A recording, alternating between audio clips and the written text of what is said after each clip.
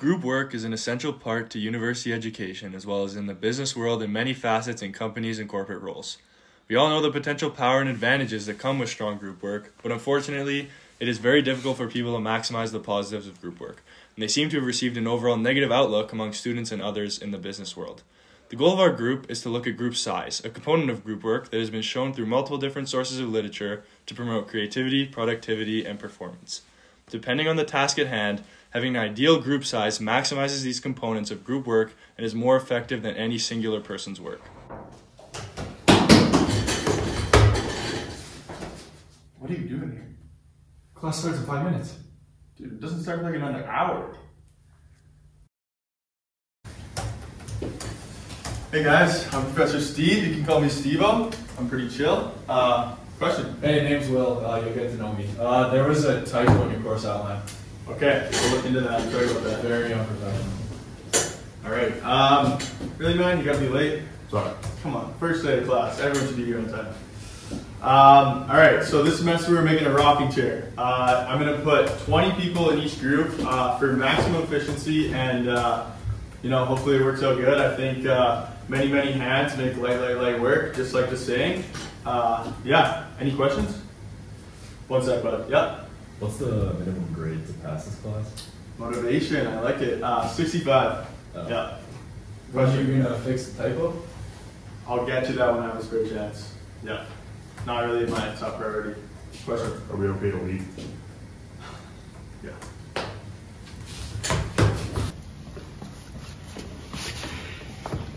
Dude, Professor Steve, so stupid. 20 people for a project he forgot to mention was due in 4 days? All of our ideas aren't even going to be used. Well, I mean, you did say many hands, and I think with 3 less hands, the team should be okay. Yeah, I guess so. Let's go have a drink, play some ping pong, call it a day, get the C+ and pass. I'm down with that. Alright guys, so we only got 4 days to do this. I think we all got to work together, kind of get our ideas across. Yeah. So I was just kind of thinking, quickly brainstorming. Anyone got any ideas to kind of start things off here? Yeah, no, like, I sent you pictures of my mom's armchair, I think, in the chat. Oh, okay. That's how I really want to do it. I think it's going to be great. And she thinks it's the comfiest thing ever. It's perfect. What page is that? Like 15 or something? No, you good. No, dude, just use those ideas. You're fine. Don't get rid of those ideas, bro. I don't see anything on page 15.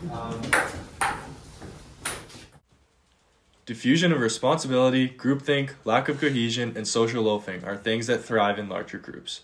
The example of the 2 students who left the group and played ping pong assumed that the team would pick up the slack.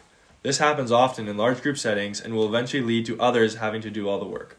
Many hands don't always make light work.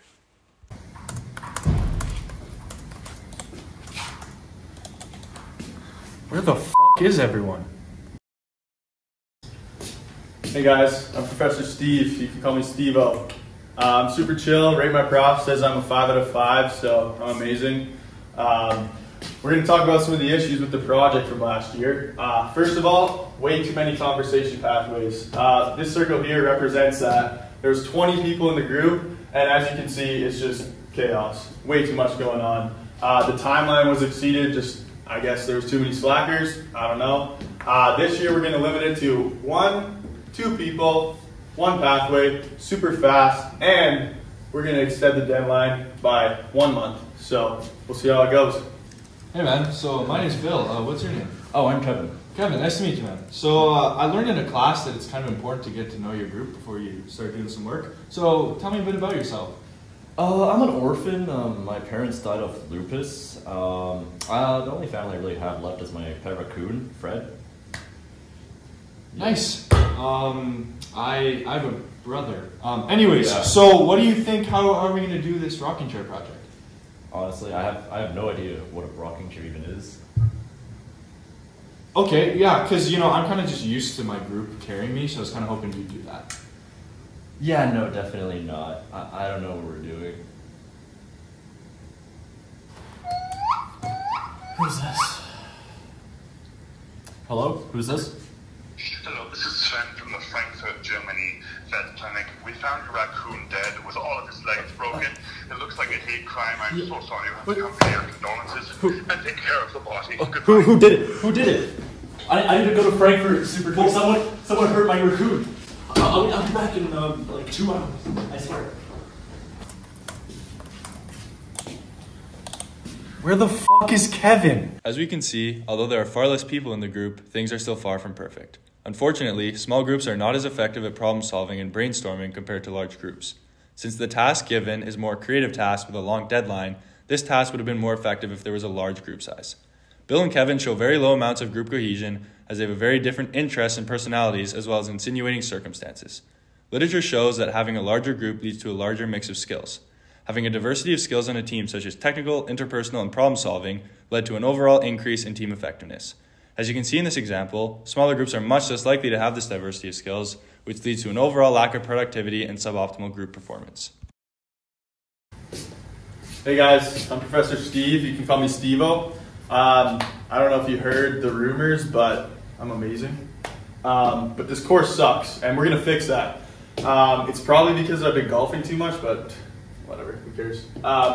So the main issue with last semester was there was only 2 people in a group, which is not enough. And the first semester, there was 20, which was just way too many. So we're getting rid of both of those. And I did some research. Turns out 5 is the best number. Who would have known? So we're going to try that out, see how it goes. What about other seats? I like that. I like love it. Love it. Really good. Amazing. Yeah, I got that. I guess you do one more. Let's make it heated. Oh, yeah. Okay. Yeah. Beautiful. Let's cross that off the list. Sweet. How about we throw some wheels on?